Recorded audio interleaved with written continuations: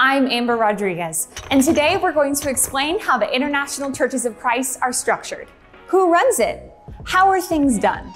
Where can I find answers? We're going to answer all of these questions today.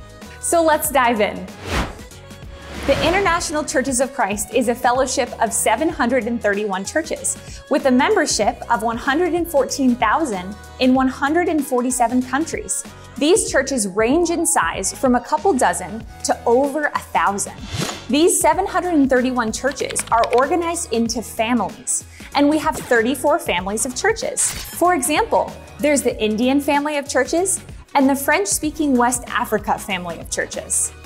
So again, there are 34 families of churches that make up the International Churches of Christ. Each of these families needs to be organized. So from among the leadership of individual churches in each family of churches, regional family chairpersons have been chosen.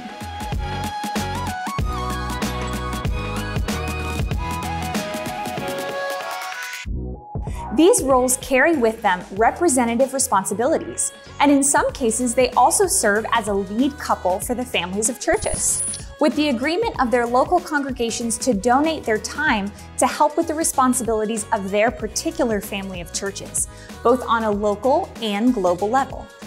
They aim to build and maintain unity among churches globally, represent their region in all discussions, and some even coordinate various task forces and service teams. More on that later.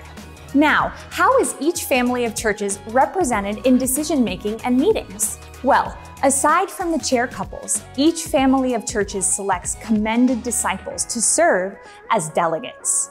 These representatives attend global meetings for ICOC leadership, create proposals for change, for action to build unity, and to increase mission effectiveness. They also promote global and local unity and work with the service teams.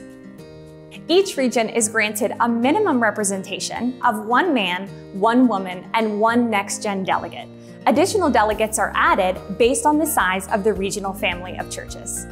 It is exciting to see this increased diversity among the delegates. So what are the service teams? With the unity of the churches in mind, service teams address the needs of disciples and churches in their specific service area. The chairpersons of these service teams are selected and nominated by the service teams and confirmed or rejected by a delegate vote. Elders, teachers, women, campus, singles, youth and family, communication, administration. Each member of the service teams and task forces must be a spiritual leader that is commended by his or her local leadership. And last but not least, we have the catalyst team.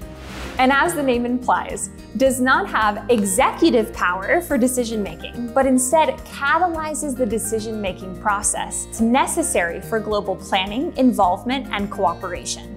The catalyst team includes a diverse membership, including 2 elders, 1 teacher, 2 women's ministers, and regional family chairmen. Some exciting stuff has happened from this organization. The Catalyst team has hosted meetings and worked for unity around the world. Last year, the Catalyst team asked all the families of churches to pray about goals for their churches and share these goals with the other regional family chairpersons. All of the service teams have hosted conferences, many into the thousands. A lot of important work gets done behind the scenes. So let's review. We have 731 churches organized into 34 families of churches by region. Each of these families has a chair couple to organize and facilitate as they work to meet global and local needs.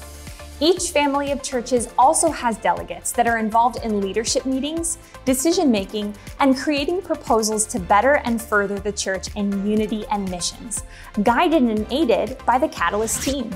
The various service teams and task forces exist to serve specific needs of the churches and disciples.